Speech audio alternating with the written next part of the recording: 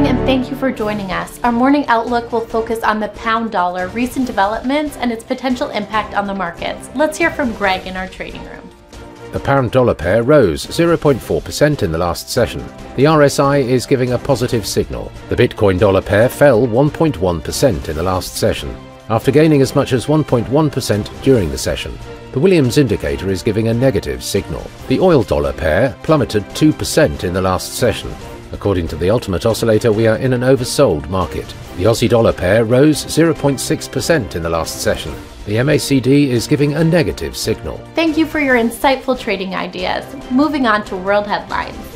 Pascal Gauthier, CEO and chair of hardware crypto wallet manufacturer Ledger, has announced the firm will be reducing its staff by 12%. Gauthier said the staff cuts had been made for longevity of the business, citing the 2022 bear market and the collapse of firms including FTX and Voyager Digital. Rising unemployment will force the Bank of England to cut interest rates much more quickly than the Federal Reserve, the Resolution Foundation predicted. Crude prices fell after reports surfaced that Russia might soon lift a ban on diesel exports. Notably, Russia and Saudi Arabia are continuing to maintain cuts in the voluntary oil production that lifted crude prices over the past few weeks. Thank you for this. Coming up, today's major economic events. The US non-farm payrolls will be released at 12:30 GMT. Japan's coincident index at 0500 hours GMT.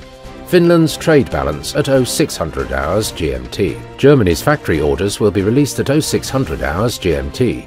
The UK's CFTC GBP NC net positions at 2030 GMT. Japan's leading economic index at 0500 hours GMT. We hope that you've enjoyed today's market outlook. On behalf of all of us here, we wish you a productive trading day. Be sure to log in tomorrow morning with the latest news and events from the financial market.